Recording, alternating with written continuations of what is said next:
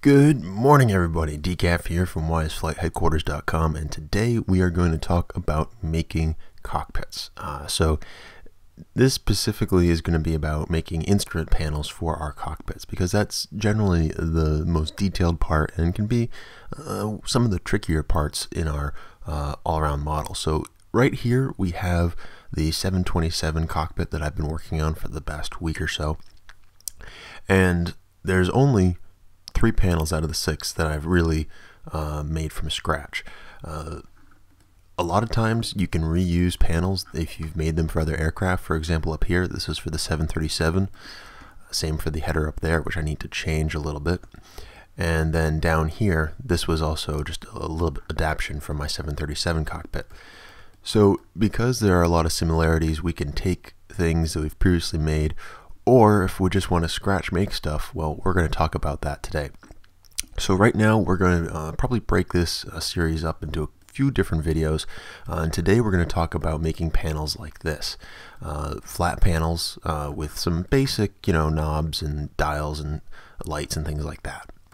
So let's go ahead and start talking about what kind of references we want to find. There's a couple different things that we want to pay attention to in trying to find references.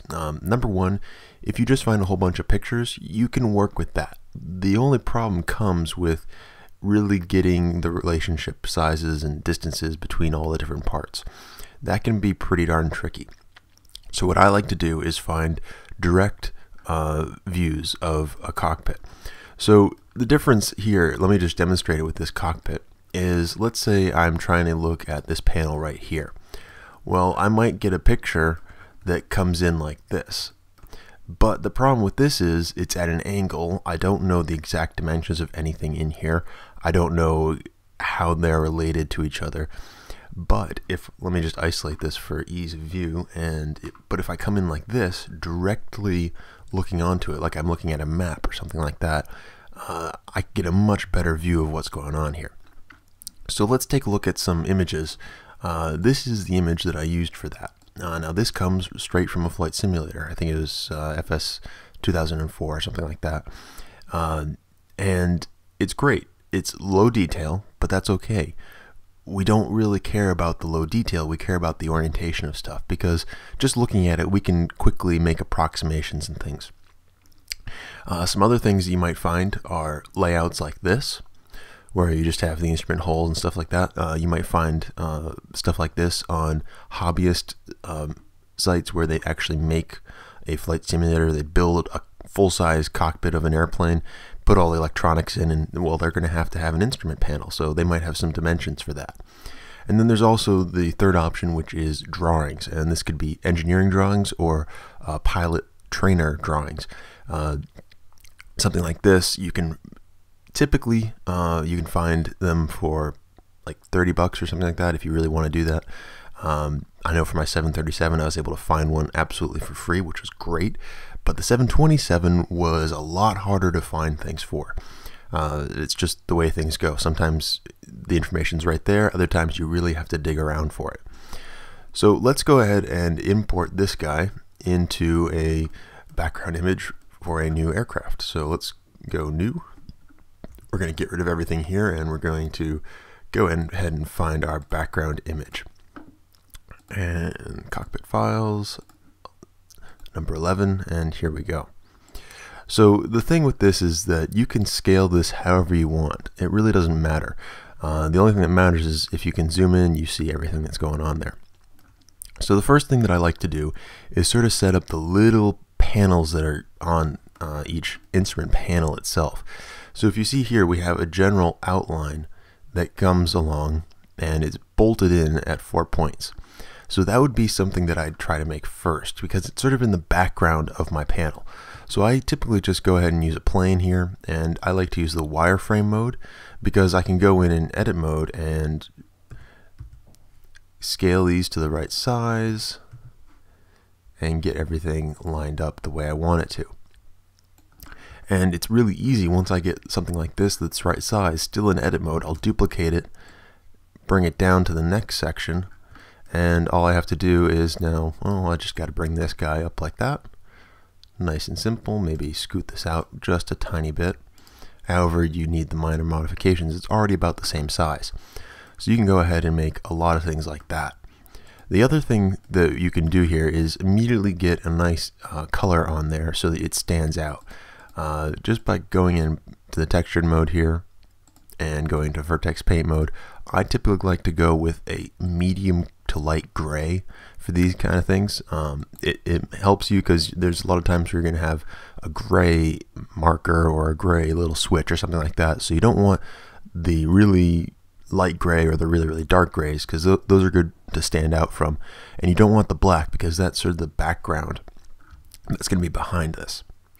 So let's go back into our view mode here and let's start taking a look at some other things here. For example, these guys right here, these are 3D switches and they're all sort of angled. There's a couple, I don't exactly remember where they were, but they were sort of at a different angle, like that right there. And let's see, we want to make it 3D. Well, if we make it 3D, we're going to have a lot of vertices, but we can make these 2D as well. It really is up to how you want to do it. So let's go ahead and make this 3D. So I'm going to snap my cursor pretty much to the center of one of these guys, and I'm going to add in a cylinder. There we go. And I'm not going to do 32 vertices, no way. I'm going to go for something more like 16 at the most. I like to do 8 or 10 for some of these things. So let's go into 10 and we'll snap that in.